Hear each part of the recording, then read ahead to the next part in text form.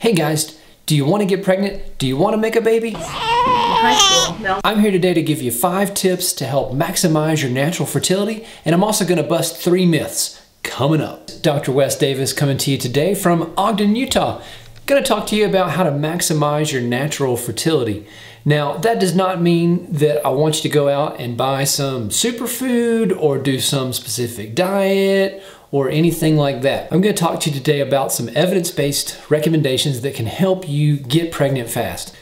First, I want to give you a little background information. One thing you should know is that age does matter. So basically, the sooner you start, the better. And if you look at the fertility of people under 30 versus over 30, the chances of getting pregnant every month is better the younger you are. Men's fertility tends to decline after about age 50. Okay, so tip number 1.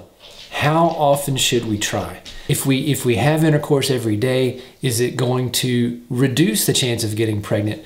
In other words, people worry that having intercourse every day is going to reduce sperm count. Just not true. So there was a study of 10,000 semen analyses, and in this large study, there was no evidence that daily ejaculations change the semen analysis quality at all. The frequency of intercourse directly correlates to your pregnancy rate.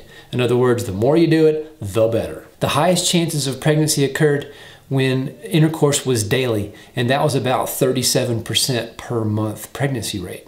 Intercourse on alternating days every other day was comparable, but a little bit lower at about 33%. And it went all the way down to 15% in the group that was only having intercourse once per week. So it's pretty clear from this study that the frequency definitely matters, and the more the better. Tip number 2, when to try.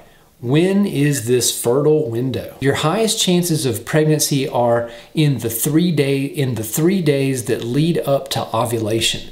So those 3 days, daily intercourse, and that's your max chance. Put that back to 6 days before ovulation and say every day in the 6 days leading up to ovulation, and that is the absolute max sort of fertile window.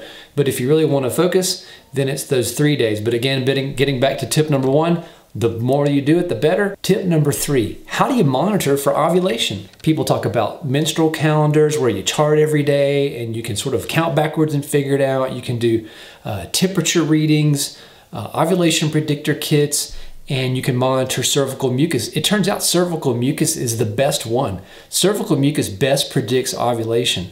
And this has been studied in several thousand cycles, and it was shown that cervical mucus was the best predictor. So the question becomes, how do you know? How do you monitor your cervical mucus? So the probability of ovulation is highest when the mucus is slippery and clear. You tend to see the most cervical mucus production in the 2 or 3 days prior to ovulation. Now, ovulation predictor kits are kind of a close second. The main thing to know about ovulation kits is that often under-predict. So you may miss some of those early days leading up to ovulation with ovulation kits. You may only pick up the last couple days. And that is that you look at your cervical mucus, have intercourse every day in the several days leading up to ovulation. If you want to test with ovulation kits, that's great because it's just another way to confirm that ovulation is happening. But the main thing to know is there definitely are false positives and false negatives, anywhere from 5 to 10%. So you could be ovulating or approaching ovulation and your fertility test is telling you you're not, when in fact you really are. Tip number 4, how to do it. There's all kinds of myths actually around this tip, and we're going to get to that in a second. The main thing you need to know is the position does not matter. It turns out that you can find sperm in the cervical mucus within as short a period of time as 15 seconds after ejaculation. So it really doesn't matter what the position is, the sperm are going to get there. And your body is built to naturally move those sperm up into the fallopian tubes. So it does not matter what position you're in. It does not matter if you get up right away or if you lay down for 30 minutes. None of those things make any difference. None of those things have ever been proven to make a difference.